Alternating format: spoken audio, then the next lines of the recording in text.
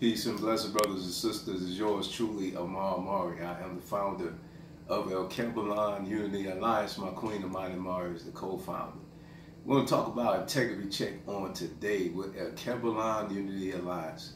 I have a problem with European individuals that are trying to get our votes, or any of them overall, that tell us they're so sorry for what has happened to us. Integrity check. If that be the case, then why don't you give us back our land? If you're so sorry for what has occurred to us, then when you get in office, you should be fighting for us to have reparations. Enough said.